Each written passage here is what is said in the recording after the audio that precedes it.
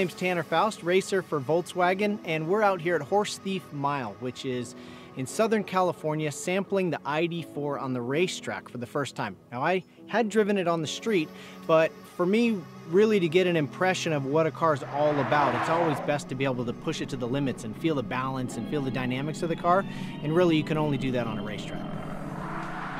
I did notice the feeling of the ID.4 with the rear motor, rear wheel drive, how it did kind of connect you to the classic Volkswagen. I grew up with the Beetle and love that kind of lively feel. What you get is the front end changes directions really easily. It feels like the front end is actually very light. And then when you're on the throttle, you can feel the rear wheel drive working to finish the corner. And it's like every turn you have this challenge to get it just perfect. And the car's willing to do it, and it has plenty of grip to do it. And so it just kind of makes the driving a really fun experience.